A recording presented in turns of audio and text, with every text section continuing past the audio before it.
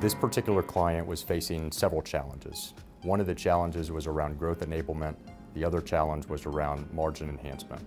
There are various drivers that can determine those. So they may be in a capacity constrained situation.